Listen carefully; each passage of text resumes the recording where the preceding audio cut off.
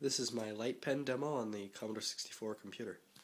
On this side of the Commodore I have a DB9 connector on the controller 1 port.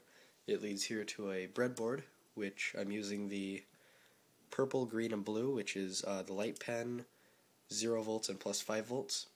Leading out here to a little makeshift light pen. It's just a simple CDS cell on the end of one of my solder tubes. Over here I have 2 alligator clips leading off to, that's my disk drive in the box, not connected though. This is the variable potentiometer that I'm using for just a pretend resistance until I get an actual resistor in this thing.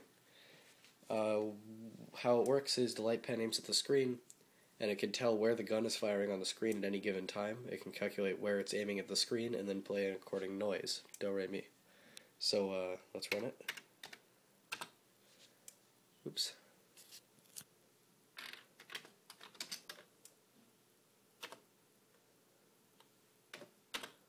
There we go. Okay, ask for a speed. I'll go with 100. And there it runs. And then I'll use my light pen here.